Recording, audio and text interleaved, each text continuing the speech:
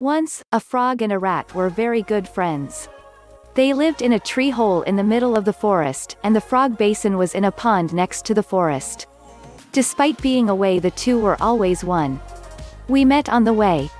The friendship of the two was so deep that there was no one in the entire forest who had ever seen them without each other.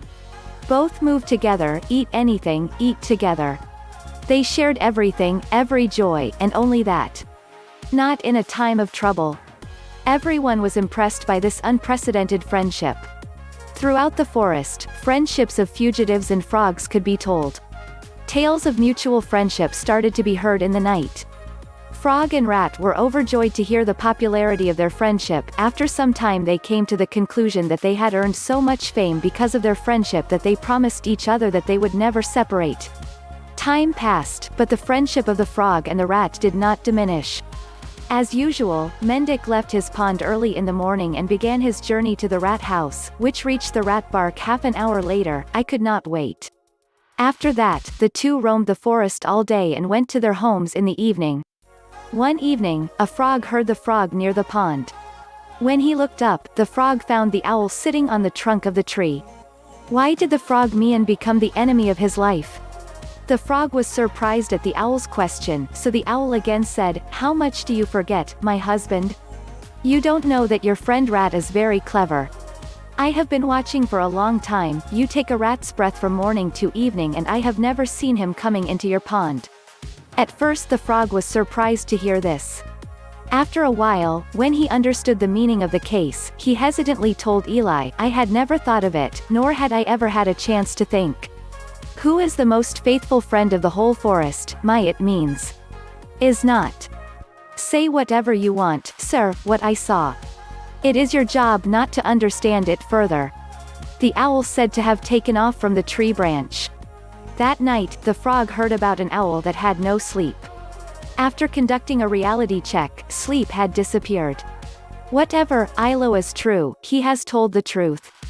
I always go to Bill to get him a rat. He never comes to my pool. There is no friend like me who has not seen my house till now. As the days pass and his frog's heart grows. He tried to bring the rat to his pond several times by making excuses, but the mice refused. Things did not change over time, but Frog's heart was changed. Now Frog was not his friend, but he thought against it in his heart. The rat had to go out with the mouse. Unaware of the rat, the frog tied one end of the wire to its foot and the other end to the rat's tail. Dragging her with me.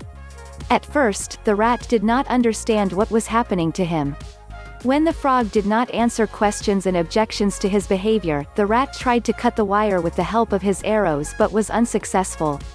Nothing came to hand. For half an hour he kept dragging the rat, and without reaching the pond, he said, "Our friendship has passed so many years, but you have never come to my pond. I'll take you to my pond today." Without waiting for the rat's response, the frog jumped into the pool, saying this. The rat tried to free itself, but could not drown soon.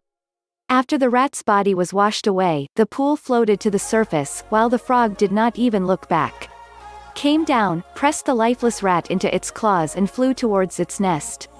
The frog could not escape due to the wire tied to the rat's tail and fell into an eagle's nest hanging from the pond in the direction of the sky. "Wow, wow, I'll eat today."